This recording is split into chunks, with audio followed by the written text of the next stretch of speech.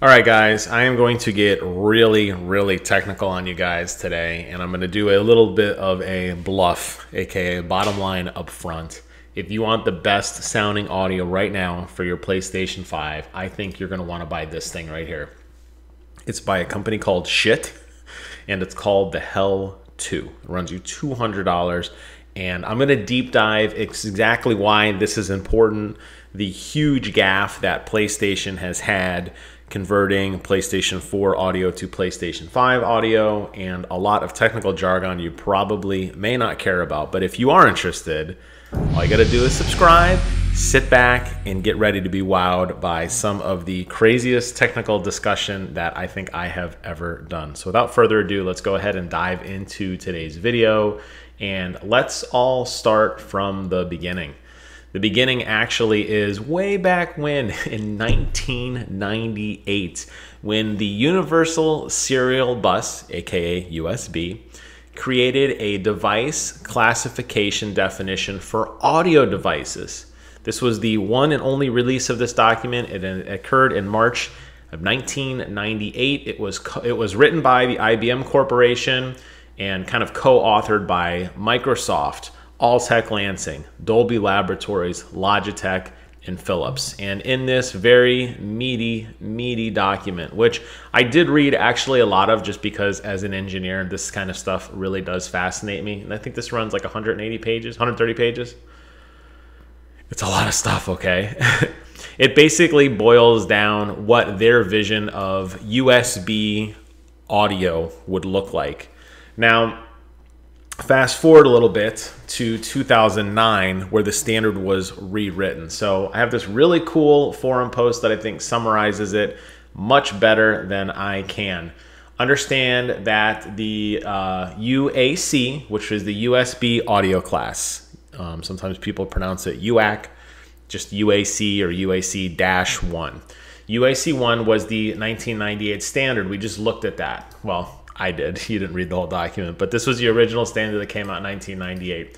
Among other things, it standardized connectivity rates, transfer rates, speeds, byte limits, and actually what it would be able to connect to. Now, what happened was over time, and let me make this a little bit bigger, I apologize. What happened over time was we got smarter. So in 2009, the standard was rewritten to UAC-2. UAC-2 really did pretty much everything the first one did, except it made it more Windows friendly, and it also increased the throughput, and it also increased just how easy it was to connect. So ultimately, most people abandoned the 1998 standard and went with the 2009 standard. I say most people because Sony and Microsoft, the consoles at least, did not. So this is where it starts to get a little crazy. Now, what happened was, and look at this rock star here. What happened was Sony and Xbox utilized their optical input. And you've seen me do a lot of videos on optical inputs, talking about how to use a mix amp or a DAC, a digital analog converter. Basically something that takes the output signal of your console and gives it more oomph to process it. It makes it cleaner, it makes it louder, it makes it more vibrant, and it also drives better headphones than what the standard controller ports would do. You remember that the DualShock 4 or the Xbox controller, or even the DualSense, does have a 3.5mm jack in the bottom of the controller, which is nice to have because it's a very convenient thing, but it doesn't drive a big signal. So when you start getting into bigger, more performance headphones, like Sennheiser, for example, my HD 598s, it doesn't drive them as well as it should. A lot of companies came with workarounds for this, like my beloved Astro headset. Astro sells the mix amp with the headset combined in one. They are more streamlined, and even though it is a slightly less powerful signal, it's tuned in a way that they kind of mask the fact that it's not going to drive as hard as some of the other headphones. So far, this all makes sense because the industry standard of using optical ports was okay. And everybody had optical ports, and every performance DAC utilized an optical port to connect to your console. Well, then the world turned upside down when Xbox and PlayStation announced their next generation consoles, and they decided to drop the optical port. This caused a lot of problems, and I've done some videos on this channel in the past where I talk about the fact that even though a lot of these DACs do have both inputs, they do support a USB-driven input and an optical input, they were never meant to be used solely USB. The Astro Mix Amp Gen 3 that I have is a perfect example of that. I was playing with it again last night, and when you tell when you try to power it only off USB, it sounds flat. The equalizer settings are not correct. It's not loud. It's not vibrant. You switch it over to the USB or the optical input. It is a breath of fresh air. The thing explodes. It is loud. It is crisp. It is clear. It sounds phenomenal. And it works really, really, really well. So that's just more proof in my own little case study that these DACs were not really meant for USB driven. Now, it does get even weirder though, because there are companies like Creative that did create a Sound Blaster variant. This is called the G6. This is a headphone discrete amp that does drive most headphones pretty well. The problem with a lot of these headphones is when PlayStation made the jump to PlayStation 5 and when Xbox made the jump to Xbox Series X, they, for whatever reason, decided to cut out the support of the USB audio class, aka UAC-2 standard. So in other words, a lot of these headphones were driven, a lot of these DACs only use this standard because who uses the old standard, right? When a new law is passed, you don't go adhere to the old law, you follow the new law. When an upgrade to a road manual or like an atlas of like maps, a new road is built, you don't go back to the old one. You don't use old, everyone's going to IPv6. No one's using IPv4, and the list goes on. This is true with every standard. Now, some standards are backward compatible, some aren't. For whatever reason, a lot of these DACs do not play well with PlayStation 5. And you can get it to work by sometimes still bypassing the PlayStation audio and going through the optical port on your television, or getting a diminished experience, like with the Astro Mix Amp, for example. It works, but not that great. But no product has ever really thought about it and said, you know what, we really need to go back to the old standard. Except for these guys. This just released. As I said, this is the thing I think you should get. These guys have figured it out. And they do a really interesting post on the headfi.org. And I know I've talked about that particular website for quite a bit of time. Headfi.org, one of the engineers there, talks a lot about what went into the thought of this product. And they talk about the original variant of this product known as the Hel, which is now kind of like the Hel-1. It was one of the shortest lived products ever at Schiit. It wasn't because it was a bad product. It was because we learned very quickly how to make it much better. And here's the 2 bullet points, which ties back into my original statement in this video. The original Hel-1 did not do 2 things, as in it had no optical or UAC-1 compatibility. We thought this was fine because we envisioned it as a PC gaming device, and we found it that it works great in the office. However, it didn't work with consoles.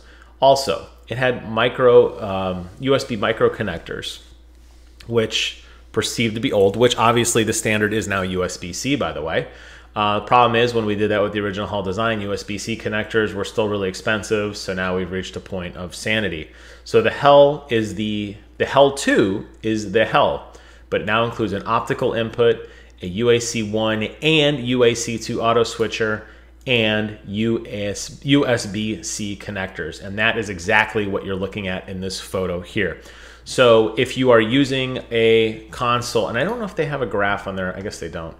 I know some companies like to show graphs of like how everything plugs in, but here's what this boils down to, guys. This box is going to do everything you need it to do, and it's going to be future-proof for your device. If Sony ever gets their act together and decides to support UAC-2, you're covered. If Sony ever releases a PS5 Pro that has an optical output on it, you're covered. If Sony does nothing and they say we're keeping it as is, we are not going to be using any sort of optical output, we are not supporting UAC-2, we're still sticking to the tried and true UAC-1, and we're only going to be supporting our Tempest 3D audio engine via USB, you are still covered. That is what is so fascinating about this device. And as I've done more research on understanding how all these DACs work and which one, what feature set do I like and why, it's become very, very, very clear to me that, let me fix my beautiful hair for you guys. There you go, my big moment. Well, it's become very clear to me that nobody's thought through this from a console gamer and a computer gamer at the same time, not the way that Schiit has. And it's a really, really simple thing for them to do, to offer backward compatibility and the optical port. But the fact that both inputs drive the same, the fact that this is wall powered, so you don't have to worry about a diminished signal, is a USB going to be enough guts to drive the box as opposed to an optical? That has all been removed.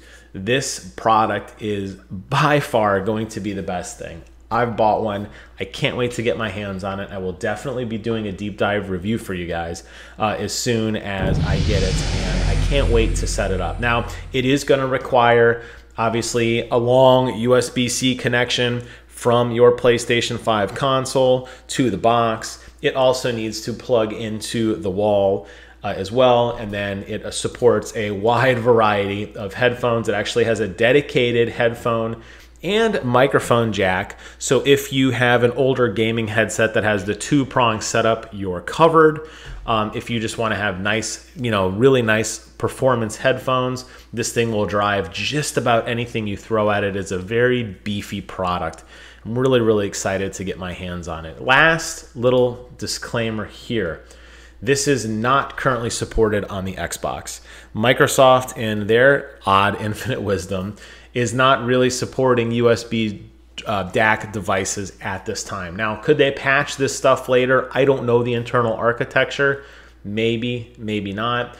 A lot of people have speculated it's some sort of weird licensing thing, but it's very odd when you go back to the original inception, and this is where I'll close out this video, of the Universal Serial Bus Class Guide. Microsoft had a seat at the table when it all started.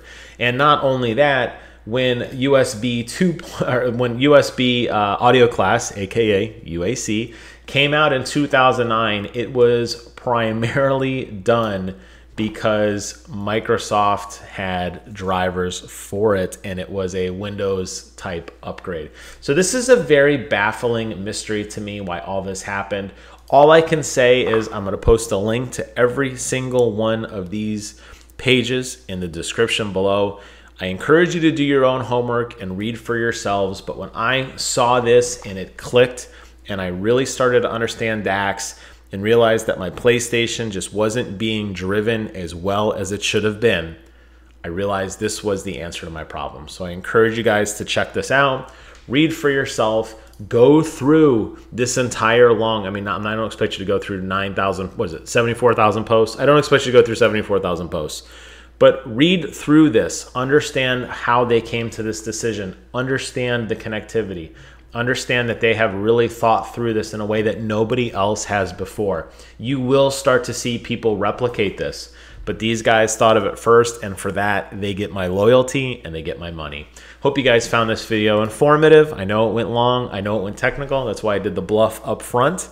If you got any questions or comments, leave them below. I will do my best to answer. Thank you guys so much for watching. Please take care of yourselves. And until next time, I will see you guys on the other side.